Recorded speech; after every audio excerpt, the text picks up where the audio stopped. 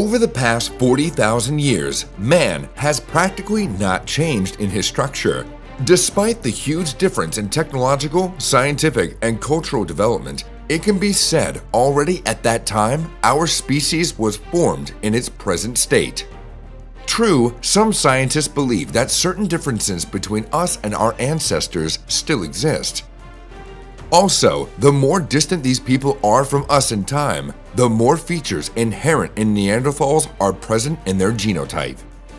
Today, we will try to figure out where a modern type of person came from and can we be considered Cro-Magnons. If you are interested in questions of the origin of species and the history of the development of our planet, then we recommend subscribing to our channel. Also, our viewers can help in its promotion by leaving comments under the videos and liking the videos. The word Cro-Magnon comes from the name of the French cave Cro-Magnon, in which the first remains of this type of people were discovered in 1868. The researchers found several male and female skeletons of varying degrees of preservation with tools and other items.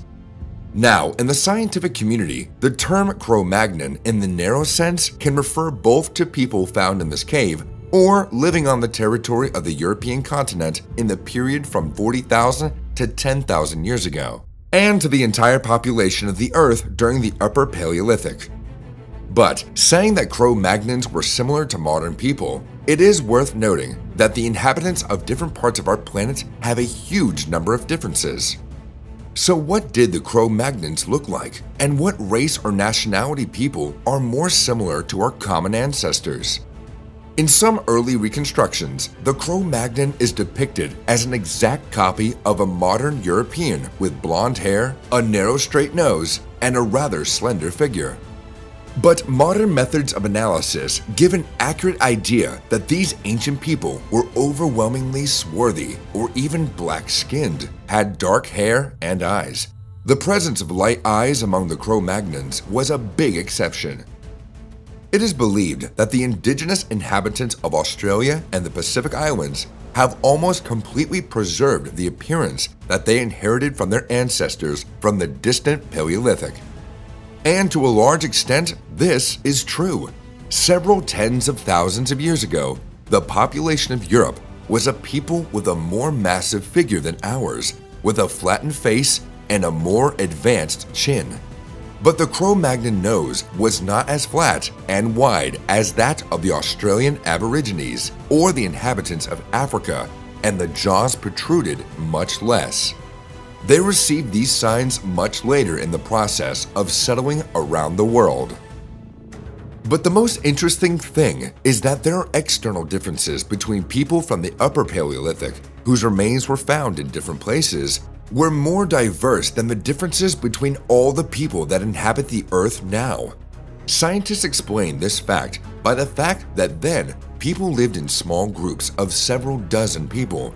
Most of them were relatives, and therefore each such small group had its own distinctive external features. Thus, we can conclude that people who lived in Europe about 20 to 30,000 years ago outwardly differed slightly from modern Europeans and, at the same time, were very different from each other. Common features of all Cro-Magnons, in which they did not look like modern people, can be called a larger and more massive skull with protruding superciliary arches and protruding face with a large palate and wide cheekbones. Their height could reach 180 to 190 centimeters. Their limbs were elongated. This type of physique is now inherent in the inhabitants of the tropical regions of the Earth. It is believed that such a body structure contributed to faster movement and helped well in hunting. Also, people of the Cro-Magnon type are characterized by angular eye sockets and a narrow, protruding nose. But one of the most important features of this type of people was the brain of a large size. According to some reports, its volume could reach 1,800 cubic centimeters. On average, it was 1,500 cubic centimeters. This is even somewhat more than that of modern inhabitants of our planet. The average brain volume of a modern person is about 1,300 cubic centimeters.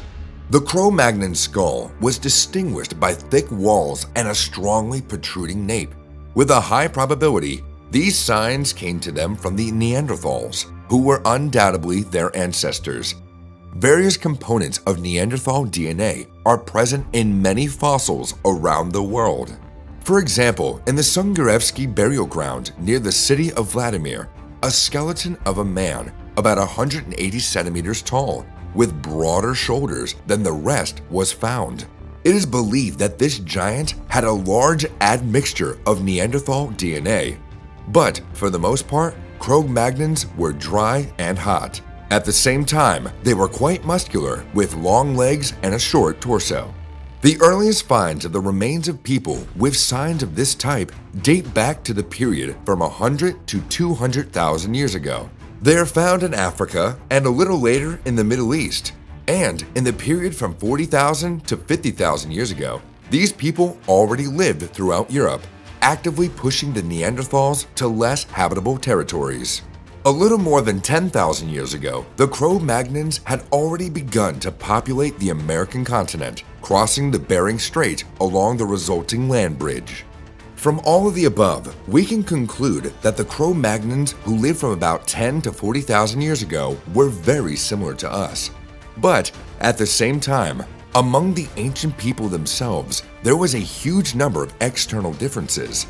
Despite the fact that our origin from the Cro-Magnons is currently indisputable, scientists are inclined to believe that representatives of different races and peoples descended from different groups of these same Cro-Magnons. The latest finds of the remains of people of a purely Cro-Magnon type date back to a period of 6,000 to 9,000 years ago. After that, with the transition to a settled way of life and the advent of the Neolithic economy, various populations began to acquire their own different external features. Such variability, although in a lesser form, is also observed among those people who, for a long time, remained exclusively hunters and gatherers. Although the common features that distinguish Cro-Magnon type people from our other ancestors have more or less been preserved in all modern people. Although, in the cultural and technical sense, the Cro-Magnons were much inferior to modern people, but in terms of ingenuity and ability to be creative, they could perhaps give us a serious head start. Having started their life journey with the simplest spears and clubs, they were able to invent and master not only the spear thrower, but also the bow. They also created unique drawings on the walls of the caves, developed funeral and magical rites, and had their own idea of medicine and possibly religion. It is believed that rock art in the caves of the European Alps, the Ural Mountains, and other habitats of the people of the Upper Neolithic era had more of a religious and magical meaning. These drawings depicted various animals, accompanied by the designation of arrows or spears. Scientists suggest that these pictures were associated with hunting rituals or initiation rites for hunters. But the intricate carvings on the handles of knives and other tools, as well as the decorations on garments, could well have been an aesthetic thing. During the excavations of a huge number of sites of ancient people, a large number of figurines made of stone and bone were found. Among the funeral inventory, there are also household items and weapons.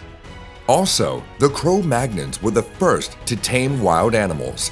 The first assistant of ancient people was the domesticated wolf, from which all breeds of domestic dogs subsequently descended. Some scientists believe that this symbiosis greatly increased the efficiency of hunting and became the main reason for the successful development of this type of people.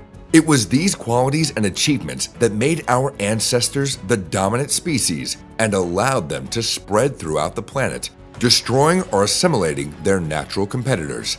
Being the direct descendants of these ancient hunters and gatherers, the modern inhabitants of the Earth can overcome all the natural disasters that are coming in the future and remain the masters of this planet for many more thousands of years. But for this, it is necessary to draw the right lessons from the history of their development and direct the inherited ingenuity and ability to adapt to changes in the right direction.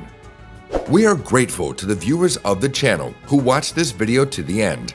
If you are interested in the topic of the emergence of modern man, then you can get acquainted with the earlier ancestors of people and versions of their origin from our earlier materials. Thanks.